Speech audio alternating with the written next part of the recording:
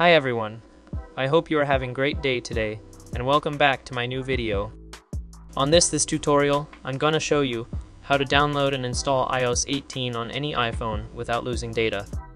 Apple is working on a major overhaul to iOS with the launch of iOS 18, introducing a range of AI features across the operating system. From messages to Siri to photos, many of the built-in Apple apps and features are going to get smarter and more capable. If you want to get update of iOS 18, please follow the steps. First of all, open Safari browser. Then go to Apple Beta Software Program website from Apple. As a member of the Apple Beta Software Program, you can take part in shaping Apple software by test driving pre-release versions and letting us know what you think.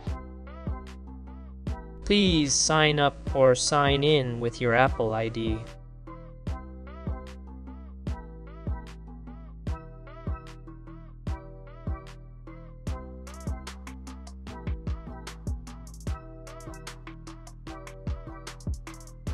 Then choose your iDevice like iPhone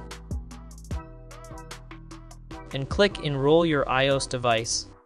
When you click Enroll your iDevice, it means you can get iOS 18 Developer Beta to install it to your iPhone. Click Open Beta Updates. You will automatically redirect to Software Update Settings. And yeah, now you can download and install iOS 18. Make sure you have enough space to download it. For your information, before you download iOS 18 Developer Beta, please back up your data first from iCloud or iTunes, because this iOS still beta and contains a lot of bugs from this update. To back up your data, go to Settings, click iCloud, then click Back Up Now to back up your data before update the iOS 18. Okay, thanks for watching this video. Please subscribe this channel for more update.